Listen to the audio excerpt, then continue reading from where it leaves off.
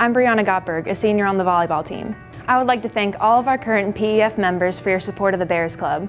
Your contributions have made it possible for me and other student athletes here at Lenoir-Rhyne to fulfill our dreams of participating in intercollegiate athletics.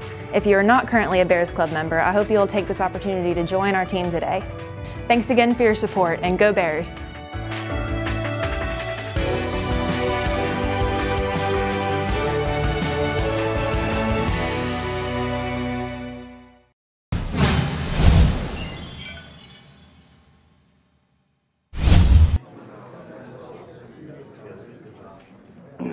The room got quiet.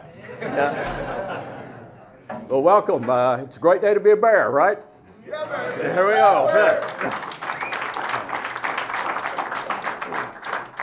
So this is a very, very special day in the history of Lenoir-Rhyne football. We've got a special guest, a special member of our family to introduce to you.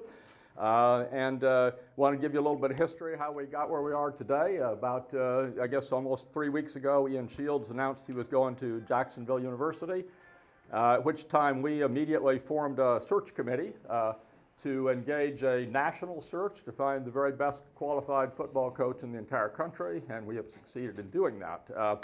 There we go.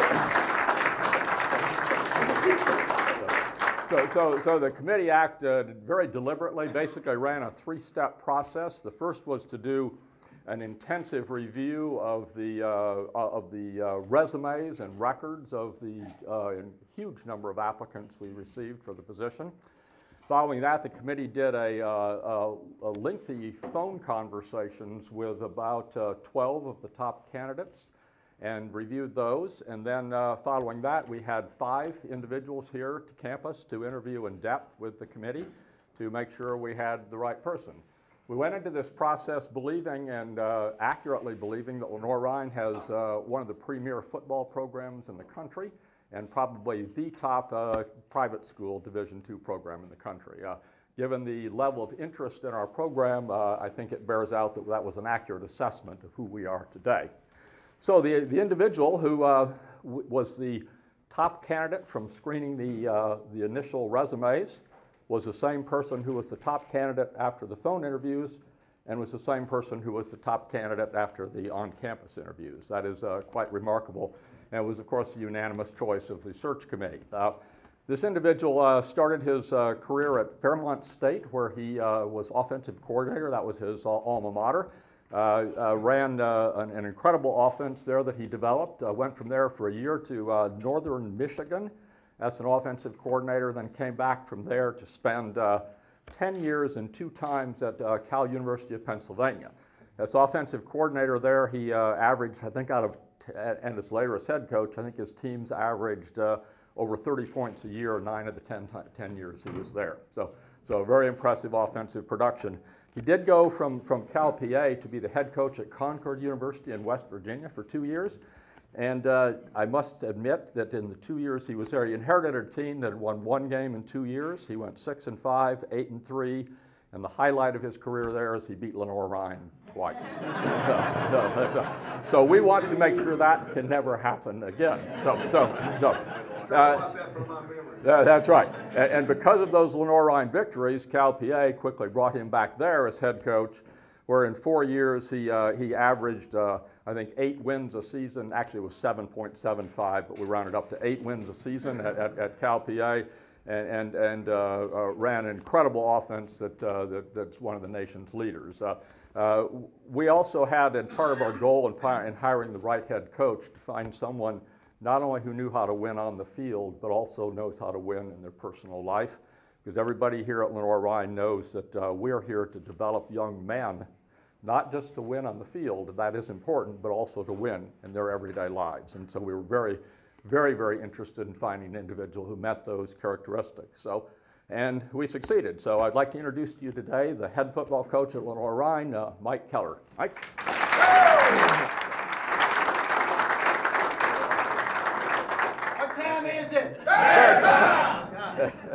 Tried to warn him about Tommy, but before I let Mike speak, I want to introduce part of his family. His wife, Missy, is with him today.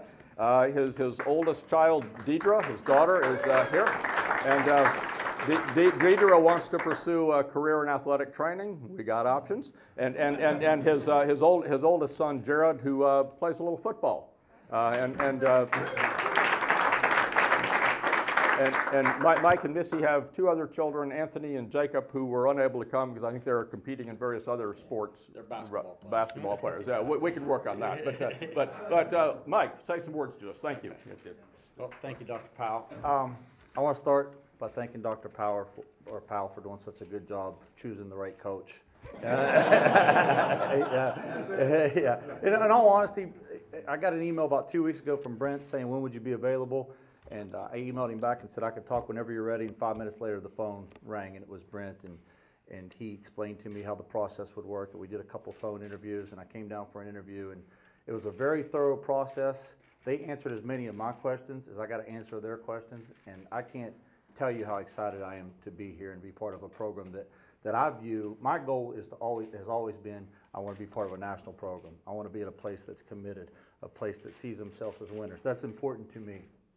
And, you know, this is a two-part process for me. The first part was leaving Cal and how hard that is for me personally. I've got some great friends there, Coach Luckhart and Dr. Armenti, everything they did to bring me there as an assistant coach, and then to move on to Concord and have some success there. And yeah, I'm really not sorry about those wins. I mean, I could tell you that I am, but I'm not. But Dr. Aloya and the people that Concord have brought me and gave me an opportunity to be a head coach, that was so important to my development. And then to bring me back to Cal to be the head coach and to give me an opportunity to be here. Dr. Karen Herpy, our athletic director, is a great friend, and it was tremendous into our development at Cal. And leaving those kids and those people, that part is hard for me. But coming here, to be quite frank, is easy. It's an easy decision. I've always thought some of the best players in the country. I mean, you don't have to be a rocket scientist to figure out the best players in the country are in the southern part of the state or of the country. You just look at Alabama, and Georgia, and all these people and how much they're winning. You can win national championships in the South, and to me, that's what it's about. You know, I think Brent on the interview said, you know, do you have a slogan or do you have anything that you believe in? And I really never put it into words, so to speak. So, you know, it's a phone interview, so you got to make one up, you know, as you're going.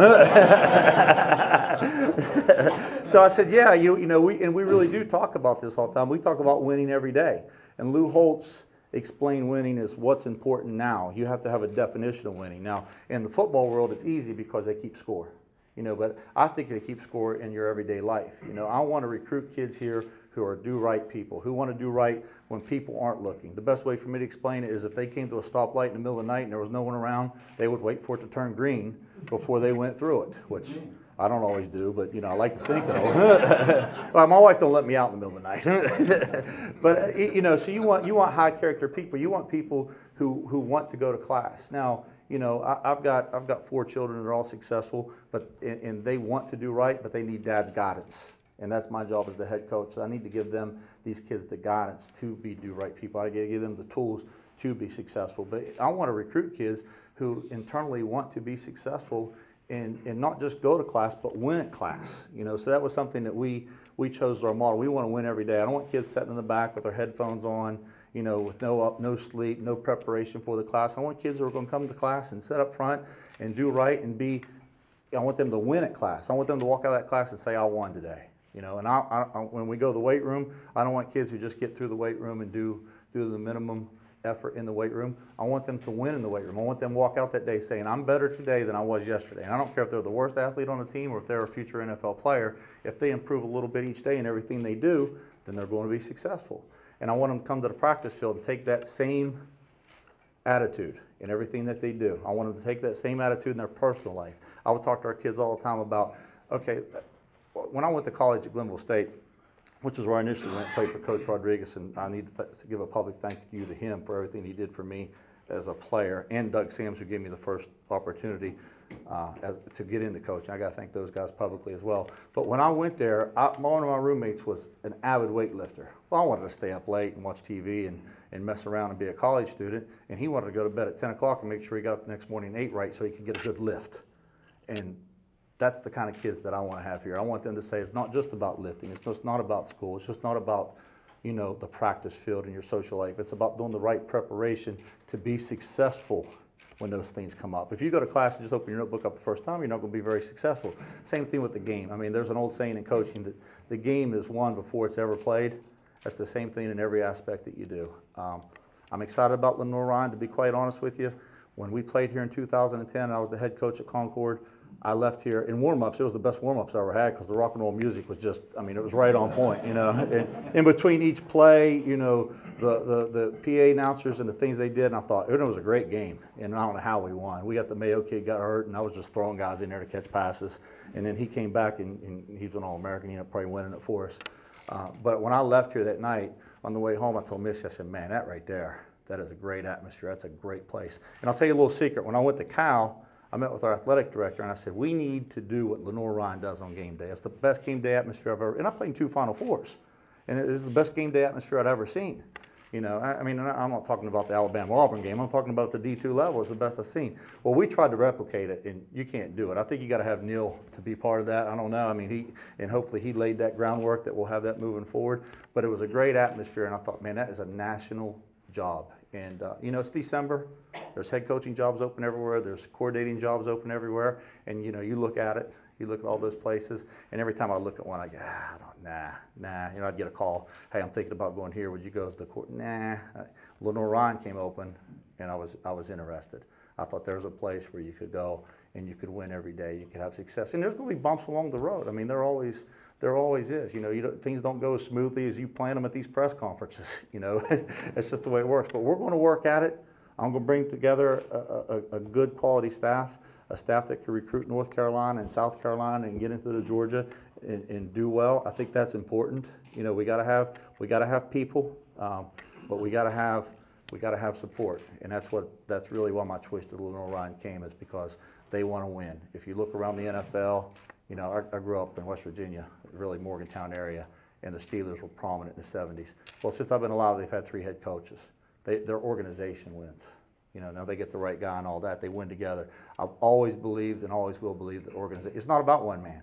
It's about a team of people working together. And that's important, from the president to the athletic director to the alums to the friends of the program to me and my staff, all the way down to, you know, the guy who's our ball boy. It's important that the whole organization's pulling the same way. You got to have a good training staff. You got to have a good strength staff. All that's important, and I believe you have that here. All those things were in place. You just needed a head football coach. And one thing that I am good at is picking jobs. You know, and when I was when I was at Cal, I mean, I've won a lot, but that didn't just happen. You know, I mean, I'm not jumping into bad situations. When I went to Cal, they had a great head coach. They had a great defensive staff. They had a good situation. They needed an offensive coordinator. And I went there for the interview, and I thought, man, if they get the right guys, the OC, this job could really take off. And we went from a PSAC perennial, one of the worst teams, to we won 7 straight conference championships, 4 straight Final Fours, all those things. Well, you know, if you do that a while, if you're a coordinator, your next move is what? To be a head coach.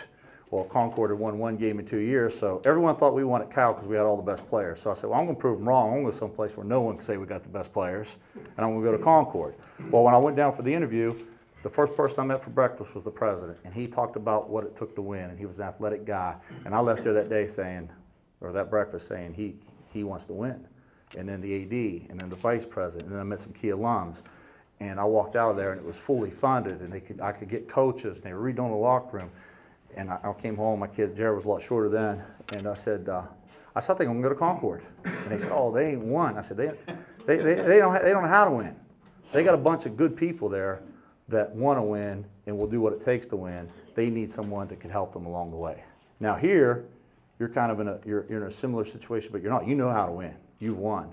I'm just gonna come in and win differently, and hopefully win 1 more game than you won 3 years ago. You know, that's my goal. Yeah, man. Yeah. Now, Dr. Powell's the math guy. He figured out that 7.75. I was smart enough to think 3 years back is how I was. But no, I mean, we're going to win. That's important to me. I'm not going to make any guarantees on record. That's just foolish. You know, we're going to try to win them all, and we won't. Along the way, you always have bumps in the road, but we'll tee it back up and play the next week. And we're going to play hard, and we're going to make you proud, and it'll be exciting. You know, that now in between the rock and roll music, you may actually see a football in the air, but it's not pitched. You know, that'll be different. Yeah, I promised Hank we played good pass defense, and that's some cool stuff to say on the interview. But now I'm like really worried about our pass defense. You know, so we'll get after it. It'll be fun along the way. I'll be, you know, my office door is always open. I know some of you are going to take advantage of that. I have no problem with that because I know you're there for the right reasons. You want to see us win, and you want to help us win. And if it was different, the door wouldn't be open. But I know that you guys are all here with you got the same goals that I've got. And if you didn't, I wouldn't be here, to be honest with you. I had a good job. I wasn't unemployed. I wasn't looking for something to stay in coaching. I had a great situation, but this is a better situation. And that's the way the coaching world works. I'm 44 years old. My youngest son's 15. I would like to see him graduate high school and come through college here, and then, you know, that makes me mid-50s, then we'll see what happens from there. But I'm not in the place in my life where I'm interested in jumping around. You know, I'm at a place in life where I want to settle down and do a good job and win where I'm at. And we'll see how, I'm not going to predict the future, we'll see how it goes. So I'm assuming there's going to be one or two questions. So I'll open it up now. Just shoot them at me, I'm ready. At least I'll pretend I'm ready. Garrett Van Genderen with the Hickory Daily Record. You said you wanted to be part of a national program. You certainly had success at California, Pennsylvania. Yeah. So what are some real specifics that really entice you about this job? Well, I think a big part of it was location. You know, the fact that you're in the South, you got a great recruiting area. You could be the greatest recruiter in the world, and if there's not good kids around, it doesn't do you any good. You know, I think it's important that you get kids that will bleed for your area, you know, that grew up wanting to put, that they're playing in front of their moms and dads as much as possible. I mean, I wish we could get 100 kids from the school across the street. I mean, that's me, but it doesn't work like that. You know, there may be one kid that plays there, maybe 10 that plays there, but I'm going to recruit locally as much as I can, and then we'll expand, you know, as we go. I always tell our staff, recruiting is like going to Walmart. If everything you need is at Walmart, then you don't need to go a bunch of stores, but it's not. Not everything you need is there.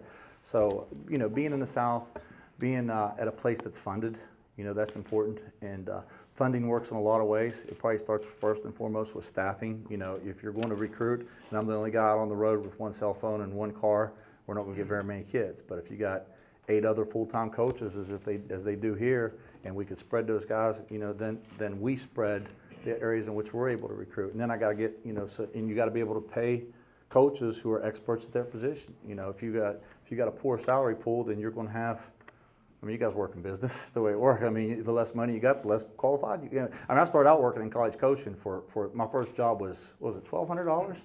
It was no, it was $600. The next year, I got $1,200, and I gave half of it to Jimbo's brother because I wanted him to come with me because we were buddies. And I said, well, $1,200, $600 ain't making no difference in my life. My first full-time job was $18,000. So you were also getting a 22-year-old coach who didn't know as much, you know. So that's kind of the way that works.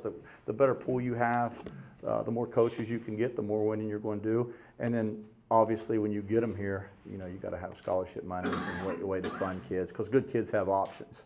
You know, they're not just one school. What kind of offense were they running? Well, you know. Tell me about that ball in there. Yeah. Well, we will be as multiple as our kids allow us to be, okay. But we will not be. I think the option's a great offense. I played in the run and shoot in college for a while. I hate extreme offenses because I don't think they prepare you for all the different scenarios in which your team can see. I like to be as multiple on offense and defense as I can, because the best way if you think about it, you've got 15 spring practices where you want your good players going against your good players. You don't want scout teams 1s versus 4s all the time. You want to sharpen the sword with good versus good. Well, if you're multiple on offense, defense, you get those 15 practices where you got good versus good, and they're seeing a lot of different stuff that prepares you for the different offenses you'll see from week to week, and the different defensive fronts and coverage you'll see from week to week. Then you come back for August, you get like 27 practices before your first game, and a lot of that's good versus good. You know, so now if you're an option team or a 3-3 stack defense or a run and shoot team, then all you're doing is preparing for just that. You know, that's all you see. Every week we see odd front, we see odd front, we see odd front, we see odd front, and then we go to the Virginia State game and they're 4 down. Well, you just messed yourself totally up. You know, every week when we played against you guys when I was at Concord, I knew you were going to carve us up. You were too good at the offense. But I also knew there was times where the ball was going to be on the ground You know, I also knew that if we got ahead, you were going to have trouble coming back. We had some advantage. Now, we didn't get ahead. It was back and forth. But there's as many disadvantages with that type of offense as there are advantages. But to answer your question, I want to be multiple. I want to start in 2 back. I want to have tight ends. I want to end up in 1 back a lot. We're going to throw it. We're going to be balanced. When I say balance, I define balance as not 50-50 run pass, but we're going to be able to run it and throw it out of every set. We will probably be more 60-40 run if we're ideal, to be quite honest with you. If you're 60-40 pass, those are probably the games in which you're behind and you're trying to catch back up. I also want to be balanced. I don't want, you know, everyone knows, hey, number 5's getting it. I don't want to be that way. I want it to be 5 gets it, 3 gets it, 9 gets it. You know, I want different guys touching the ball. So the defense has to cover all of our eligibles, the width of the field, the length of the field, the entire field. You know, to just, you know, I mean, and what you guys did was great. I mean, you almost won a national championship. But to me, you know, that just ain't me. You know, we can win it the other way. Yeah, many others have. Yeah, everybody else has. Yeah, I don't want to call you out on it, but yeah, I mean, that's the way everybody else plays. You have a 3,000-yard passer this fall. Yeah. And I mean, going off of that. Yeah. What's that going to mean for switching some of the personnel player-wise here? For example, Evan Sims, the quarterback here. Yeah. How are some of these guys going to match up to your new offense? Yeah, you might want to ask me that in April. I mean, that's a great question. I'm interested in answering it myself. Here's the thing I will say: those slot back guys, I mean, they didn't grow up running dive and catching pitches. You know, they grew up playing in the backyard, passing and running and catching and playing on 7-and-7s and doing all these. So the thing that cracks me up about this, it's just a scheme. You know, the skill it takes is the same skill. Catching the ball is catching the ball. You know, throwing the ball is throwing the ball.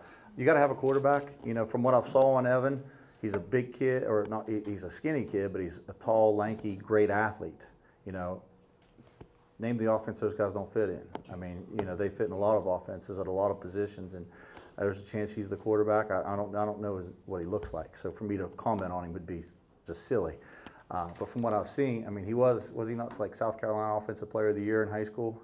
And he runs a 10-900. I mean, yeah, you think he can't play? I mean, yeah, I think we'll be all right. You know, I mean, he'll be catching it.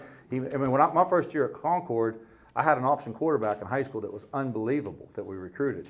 And Grossi was our quarterback throwing the ball to Mayo, and I did a package about 17, 18 plays a game where Evan came in and we ran ride and decide and pitched it out there, and I was just trying to make up stuff to make yards because we weren't that great. But we found a way to, you know, to win more than we lost that year, and so I'll make it work. I mean, I'm interested to see that myself. But there's a lot of, one thing I will tell you, I'm sure there's a lot of big kids here who are playing DN or are big receivers who are a tackle, who could be tight end, tight bodies, and then obviously, I mean, we got about, I met this morning, we got about a quarter of our recruiting budget available, so we may bring in 1 or 2 guys. We didn't win all these games by me being just smart. I mean, you got to have people, so we'll know how to get people. Anyone? Have you met with any of your coaches or players yet? I met with 2 coaches. I met with Arkita and Aaron. I met them last night, actually at the hotel. Dr. Powell was walking in as they were coming from one direction, and we all walked in at the same exact time. And I assumed that he had told him, but he loves surprises so much he didn't. So after having dinner with him last night, I realized he really likes that part of it. So I talked to them last night. Obviously, you know, Flick and Brent, we've talked about some of the budget things, and you know, who a little bit talked about the roster a little bit, and then I was here this morning a little after 8, and we met as the 3-man staff that we are right now, and talked about what we would need moving forward, and kind of they filled me in more on how, you know, things work here procedurally. I got to learn more about Lenoir-Rhyne than Lenoir-Rhyne has to learn about me initially, and that's it's hard for me to sell a school if I don't know a lot about it, and I mean, it's not different than most places, but there are a few things that are different, and that's going to be my job over Christmas. So, and I haven't bought my wife anything for Christmas. She said that I don't need to. Which she knows. She always says that, and it's not true. It is not true. It's not true. And so I may take his helmet with me and give it to her. So, but in between the hour of Christmas shopping I'll have to do for her, I'm going to be calling some coaches, and I turned my phone off because this jacket was vibrating off of me. I mean, people, wanting to know about jobs, and you guys kept it a secret a long time. I'll give you that, but you couldn't keep it a secret the whole time. And I probably spilled the beans a little bit too. You tell one or two guys in confidence, and they tell everybody in confidence, and they tell everybody in confidence, and that's kind of the way it works.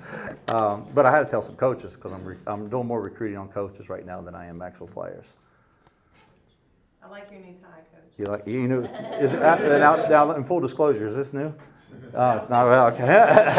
So, yeah. She must have known something years ago that I didn't know. Because I'll be honest with you, this is really IUP college, right? And that was our big rival at Cal. So it's amazing. This was in the closet. A little bit warmer weather here. You looking forward to that? Oh yeah. I mean, my kids laugh. How many times have I got out of the car, to go to the mall or somewhere with their mom and said, "Man, I'm out of here. I got to go south. This is terrible." And that's just me being me. We saw it. Now, I imagine it's not always supposed to be 72 degrees on Christmas Day, as I saw there, but it would be fine with me if it was. It wouldn't. And yesterday evening, I'm driving Missy through the neighborhoods and stuff, and we took a turn and we went down by the golf course here, and I said, "Man, this right here would have sealed the deal if they'd have showed this to me on Thursday. I wouldn't even have to think about it over the weekend." So yeah, I'm all for good weather. Coach, can you comment on just kind of your philosophy with dealing with character and integrity, and just kind of where you, how you like to guide your young guys? Yeah, a lot of that starts with the recruiting process. One thing I've learned as a head coach is if a kid does something stupid at 3 in the morning on his own, it's your fault, and that's, but that comes with the biggest check, and it's saying head coach on your door. I live with that. We're going to try to recruit the best kids we can. We're going to try to guide them along the way. I've got a saying, you got to know when to save, salvage, or let go. If a kid if he's savable and I could help him and get him to where he needs to be, just like one of your own children, if they act up. You know how many times I've threatened to put Jared in military school growing up? Honest to God, there was one night where I had the Fourth Union website open, and as a dad, you're like, I'm doing it wrong, and you're frustrated, but they're great kids, they're straight A's, they do well, and that's more a testament to their mom than to me. But along the way, you gotta guide them. You're going to recruit good character kids, like you have your children got good bloodlines, but you gotta be a dad to them. And part of being a dad is saying no. Part of being a dad is, I'm in the North. They're not big on smacking them around, but I am. So I don't think there's anything wrong with that. So you try to save them and guide them the best you can, and then salvage them, and then there may become a point where you say, "You're not my child. I've got to let you go. You are messing it up for the rest of this team. I can't coach you up." And when I left Concord to go to Cal, they called me back and offered me the head job, and then it was Coach Luck was going to stay on another year, and there was some of that stuff going on. So it was kind of a year of assistant head coach, going to be the next head coach, and I'd been, in the staff meeting for 2 years. I've been running my mouth the most, and now all of a sudden I'm not the main man anymore. But I'm kind of, so it was an awkward situation, and there was times where we had kids who I didn't think were acting the way they needed to be, and I got a saying that every now and again you have to shoot a hostage to let the rest of them know that you mean business. So we will hold them accountable. Yeah, yeah, I know that went over back, but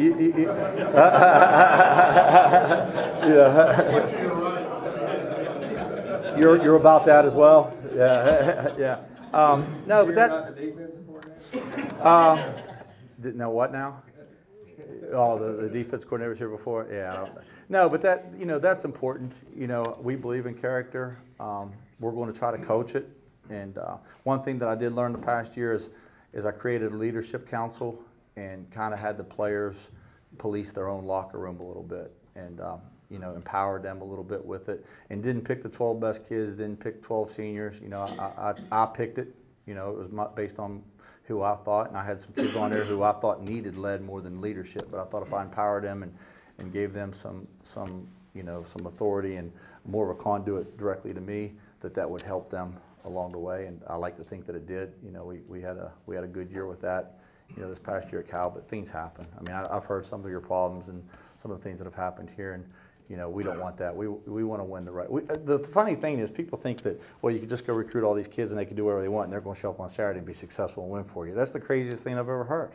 You know, it doesn't work like that. You're either a winner or you're not. You either do right or you don't. The kid's not going to be a kid who stays out past curfew and doesn't go to class and, you know, isn't a good person, and then he's going to show up for you on Saturday and be where he's supposed to be and be a good teammate. It ain't happening. You know, he's got to be a do-right guy all the time. So I want to do that because it correlates to winning. You know, we had a discussion last night. Do those type of people win, or do winners create those type of people? And I asked Dr. Powell that, and his answer was yes. You know, it's both. You know, they work hand in hand. So to get to your deal, I mean, that's, you know, we're going to try to recruit it, and then we're going to try to coach it, just like everything else. You know, if a guy runs fast, I'm going to try to recruit a fast guy, and I'm going to try to help him run faster. You know, so it's part of your job.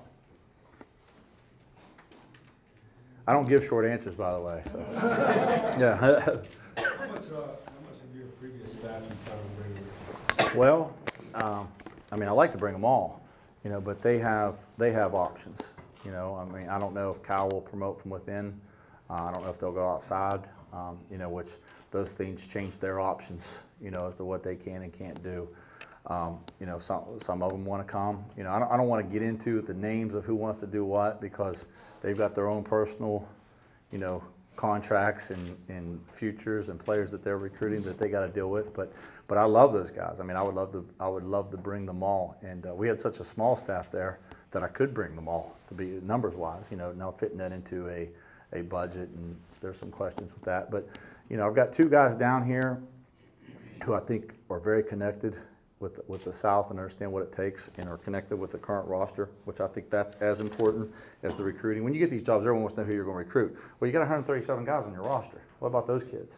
You know, we better figure that out. You know, first, I'll go on the road in a week or 2 weeks whenever you know school starts back up for the high schools. I'll go on the road while these guys are out. But when you guys all come back, I'm going to meet with you individually. I'm not going to go on the road. Why go meet other kids when we have kids here who need addressed? Now my staff will be on the road. You're not going to meet them. I'll say, hey, this is coach such such, coach such such. Today's the last day you're going to see them for a couple weeks, because I will put them out on the road, and then I'll be joining them. But I also have a couple guys who are very connected down here I've worked with in the past. You know, one lives in Charlotte, another one lives in Atlanta, and you know, I'm in contact with them, and I'm trying to recruit them, you know, to be part of this deal.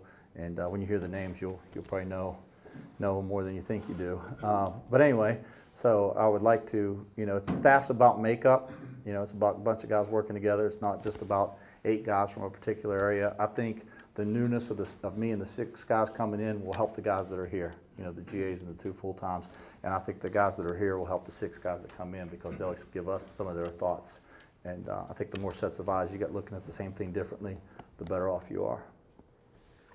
Coach, what do you think you'll tell the players or say to the players when you get a chance to finally do them? You know, it's really not that hard. I mean, when I went to Concord, my first team meeting was very similar to this. There was people standing up everywhere, and there was players there. And I said, "Who wants to, you know, win a national championship?" And everyone raised their hand. You know, who wants to? But they didn't win a game the year before, so you know, I was thinking maybe none of the hands were going to go up, but they all went up.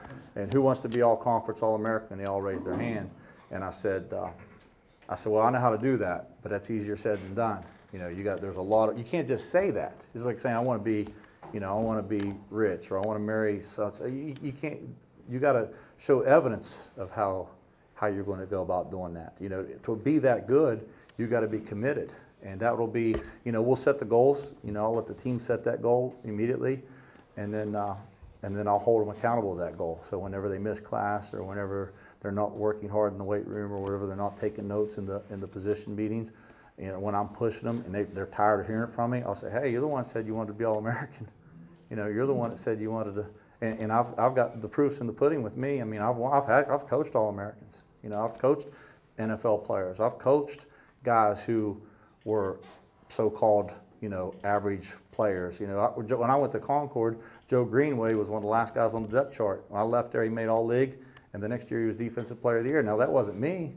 That was because he had it in him, and all I did was give him a roadmap of how to get there. He had to go do the work.